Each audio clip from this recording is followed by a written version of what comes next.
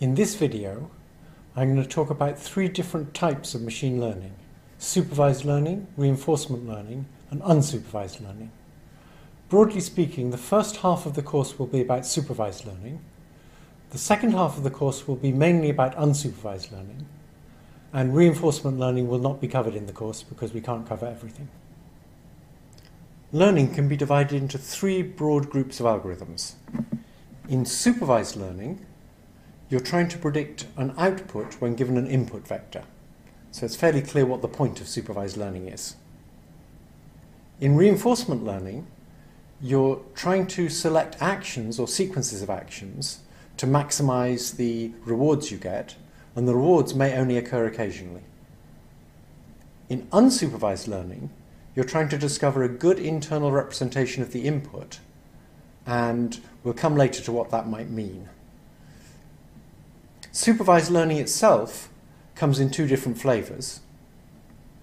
In regression, the target output is a real number or a whole vector of real numbers, such as the price of a stock in 6 months' time or the temperature at noon tomorrow. And the aim is to get as close as you can to the correct real number. In classification, the target output is a class label. The simplest case is a choice between 1 and 0, between positive and negative cases, but obviously we can have multiple alternative labels, as when we're classifying handwritten digits. Supervised learning works by initially selecting a model class, that is, a whole set of models that we're prepared to consider as candidates. You can think of a model class as a function that takes an input vector and some parameters and gives you an output y. So a model class is simply a way of mapping an input to an output using some numerical parameters w, and then we adjust these numerical parameters to make the mapping fit the supervised training data. What we mean by fit is minimizing a discrepancy between the target output on each training case and the actual output produced by our machine learning system. And an obvious measure of that discrepancy, if we're using real values as outputs, is the squared difference between the output from our system, y, and the correct output, t, and we put in that half so it cancels the two when we differentiate. For classification, you could use that measure, but there's other more sensible measures which we'll come to later, and these more sensible measures typically work better as well. In reinforcement learning, the output's an action or sequence of actions, and you have to decide on those actions based on occasional rewards. The goal in selecting each action is to maximize the expected sum of the future rewards, and we typically use a discount factor so that you don't have to look too far in the future. We say that rewards far in the future don't count for as much as rewards that you get fairly quickly. Reinforcement learning is difficult. It's difficult because the rewards are typically delayed, so it's hard to know exactly which action was the wrong one in a long sequence of actions.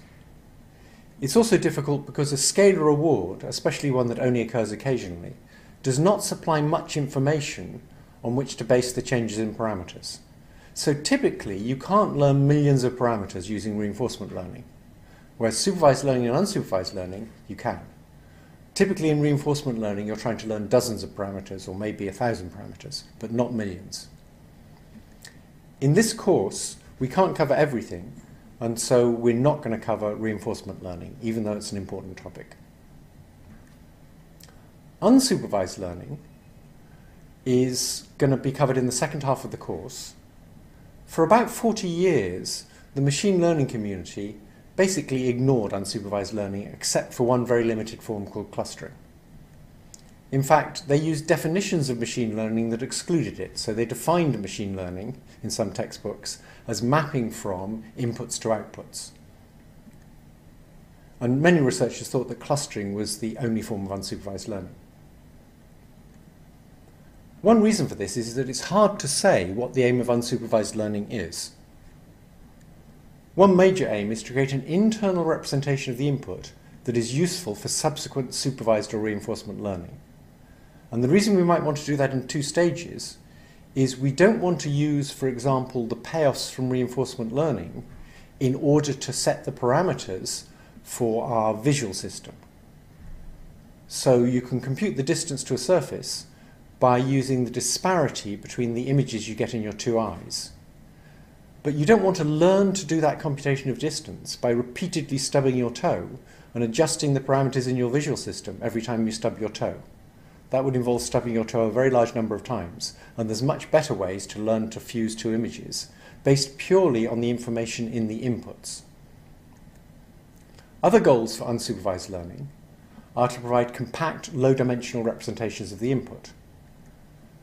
So, high-dimensional inputs like images typically live on or near a low-dimensional manifold, or several such manifolds in the case of the handwritten digits. What that means is, even if you have 1,000,000 pixels, there aren't really 1,000,000 degrees of freedom in what can happen. There may only be a few hundred degrees of freedom in what can happen. So what we want to do is move from 1,000,000 pixels to a representation of those few hundred degrees of freedom, which would be equivalent to saying where we are on a manifold. Also, we need to know which manifold we're on. A very limited form of this is principal components analysis, which is linear. It assumes that there's one manifold, and the manifold is a plane in the high-dimensional space. Another definition of unsupervised learning, or another goal for unsupervised learning, is to provide an economical representation for the input in terms of learned features. If, for example, we can represent the input in terms of binary features, that's typically economical because it only takes one bit to say the state of a binary feature. Alternatively, we could use a large number of real valued features, but insist that for each input, almost all of those features are exactly 0. In that case, for each input, we only need to represent a few real numbers, and that's economical. As I mentioned before, another definition of unsupervised learning, or another goal for unsupervised learning, is to find clusters in the input. And clustering could be viewed as a very sparse code. That is, we have one feature per cluster, and we insist that all of the features except one are 0, and that one feature has a value of 1. So clustering is really just an extreme case of finding sparse features.